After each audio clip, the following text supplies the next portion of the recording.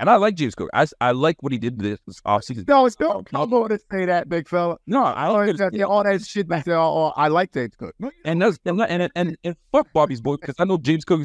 Bobby's a freaking Florida guy, and anything Florida, he's loving it. Man, bump all that bullshit, man. Sometimes you guys just gotta call it what it is. That's why I'm glad I'm one of the Bills fans that will keep a fuck with everybody. Not everybody is in rose-colored glasses. Yeah, it's not about being rose-colored glasses. Yes, it is. I know, right? In all of the context, he gets emotional when it comes down to one of these takes, Bobby. It's one of them things where it's like he gets married to a take and he just won't leave it for nothing, right? And Cook is that one. Cook is that guy. It doesn't matter what Cook does. It's what he didn't do is what Rico's going to exploit every damn week. You see what I'm saying? It's not what he does. A crucial third down, crucial that he got. I didn't think he was going to get it. I was like, oh, he got that. Nice. That was crucial.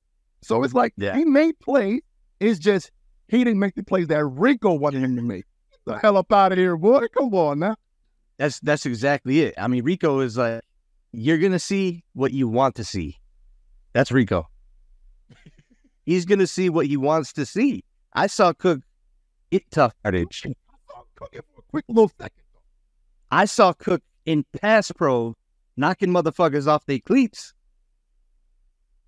Hey, speak on it, Bobby. Crickets. Here